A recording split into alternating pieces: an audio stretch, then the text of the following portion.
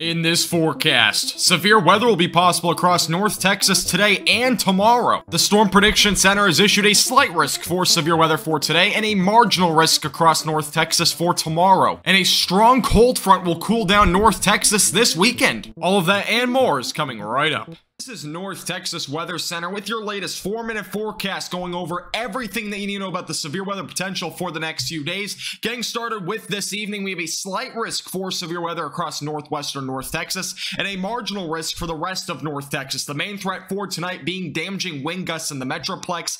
Large hail may be a concern back out to the west where the storms initially developed, maybe up to the size of hen eggs. So keep that in mind for this evening, especially make sure you bring your car into your garage for a precaution. Getting into the future radar for today, right around 3-4 o'clock this afternoon, storms may develop that early depending on when the cap does break, and the cap may not break. So if it does break though, some supercell storms could develop. You can see right around 6 to 7 o'clock this evening. Outflow dominant storms will likely approach the Metroplex. This might bring the potential again for damaging winds in the Metroplex up to about 70 miles per hour, may be a concern. Again, it's going to be dependent on if the cap does weaken tonight. Eventually this will all move out after midnight, so we're not going to see any overnight storms by any means. Most of this will happen during the evening tonight. We have a much better chance at severe storms going into Saturday, and just to mention, by the way, today's threat will be pretty low. I'm only expecting about 30% of us to see storms if the cap does break. But going into tomorrow's threat, we have a marginal risk for severe storms as of when I'm recording this. This may be upgraded to a slight or enhanced risk. I can't rule it out because of the potential that we have. Main threat being damaging wind gusts and also large to potentially very large hail, also going to be a concern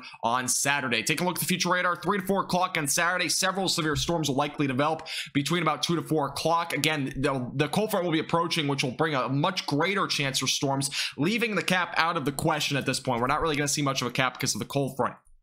By 6 o'clock, you can see a line of storms starts to develop, pretty much broken at this point. By 7 to 8 o'clock, storms will start to develop and move back out to the east. Again, a good portion of us will see storms, especially along and just east of I-35W, so keep that in mind. And again, I do expect that threat to increase in terms of the severe weather potential for Saturday. Let's take a look at the temperatures for this morning and see many of us waking up in the low to mid 70s, pretty much the same as it's been the last several days. Temperatures by this afternoon, though, will warm up into the mid 90s, so slightly cooler than the last couple of days, but not by much. By the way, the amount of rainfall that we'll see out of this, and out of all the events that we'll see through Tuesday and maybe Wednesday, is going to be very beneficial. This is the current forecasted rain totals over the next several days, so you can see many of us seeing between about 1 to 2 inches. Some areas might see between 3 to 4 inches of rain, so again, a lot of beneficial rain coming out of all of this. Take a look at the temperatures this weekend. You can see going into tomorrow, it might be 100 degrees in Dallas. You can see near Wichita Falls and Sherman, it might only be in the 60s and 70s. It's a huge difference across the board. A cold front will move through, as I mentioned before, going into Sunday, or really late Saturday into Sunday morning. Temperatures when you wake up on Sunday, 40s and maybe some low to mid 50s. It's going to be chilly back out to the north. Eventually by the afternoon, many of us will barely get out of the 70s. Some areas might get closer to 80 like Dallas and maybe as well as Cleburne. But other than that, I mean, back off to the north, mostly just in the low 70s. So a beautiful weekend ahead. You can see temperatures going to tomorrow morning will be really similar to today. Maybe chilled, only in the upper 50s, by the way.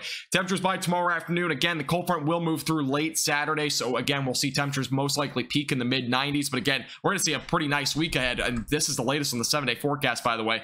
Not many days beyond Sunday of actually having anything beyond 80 degrees. You can see only 80 degrees on Monday and Wednesday. Storm chances are going to exist, it looks like, through a good portion at least of next week. So good news there, as we do need the rain. This forecast is brought to you by Platinum Contracting, all events repair in the Dashner Law Firm.